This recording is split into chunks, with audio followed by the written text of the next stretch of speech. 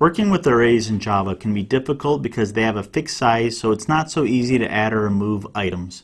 So Java provides a class called ArrayList that provides many useful methods for dealing with the collection of data.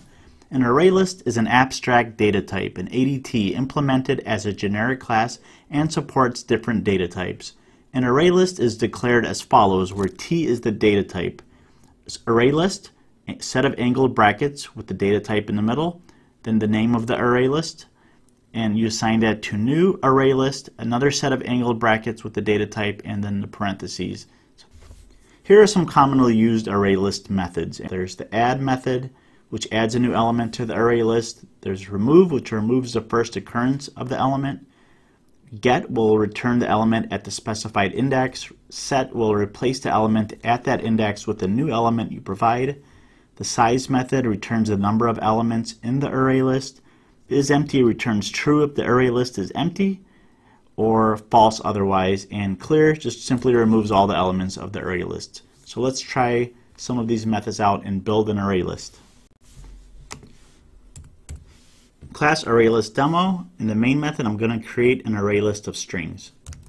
ArrayList, and then we put string inside the angled brackets. Let's call it list and assign that to new array list string again in the angled brackets and parentheses. And then I'm getting an error because I need to import ArrayList from java.util, so let's click on the quick fix to get the import statement at the top. So now I created an array list. By default the size is 10, and every time you go past the size of an array list it'll increase by 50% every time. So you don't have to worry about setting the fixed size like you do with regular arrays. So let's make our list a grocery list and add some groceries to our array list. List.add, and then you can start typing whatever strings you want in the parentheses. Cereal, list.add, milk, list.add, let's add some bacon. And let's add one more thing.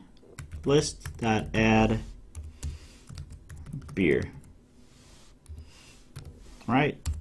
And let's just use a simple for loop to loop through and print out the items in this array list. For int I equals 0, I is less than list dot, and notice that for regular arrays we did the array name dot length, but for array list we do array name dot size method to get the size of the array. I++,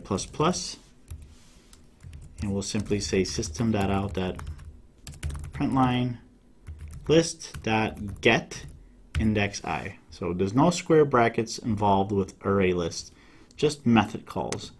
And we loop through, and here is our list. Now let's try something. Let's do list.remove, and let's remove milk. Rerun the program, and notice that milk got removed, all the indexes got updated in the array list, the size changed, and it was pretty easy to just simply remove milk. Let's do something else. List.clear, rerun it, now we get nothing, the list is empty.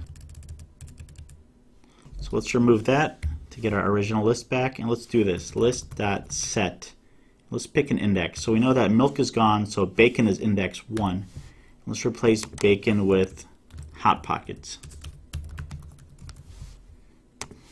Okay, rerun the program and it got updated. So array lists are pretty easy to use, as you can see. And another thing that I should point out is that if you wanted to make an array list of integers, you need, instead of typing int in there, which won't work, you need to type the wrapper class version of integer, which is integer.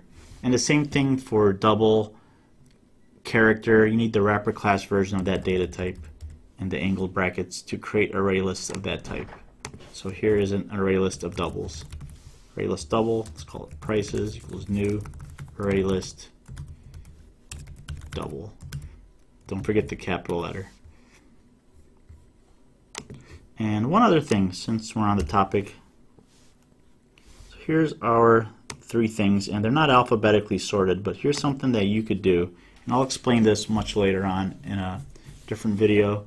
But you could sort an array list very easily by saying collections.sort, then pass the name of your list, which is already called list, rerun the program, and now check this out. Beer, cereal, and Hot Pockets are now alphabetical order with this line of code. And that's it for ArrayLists. So thanks for watching.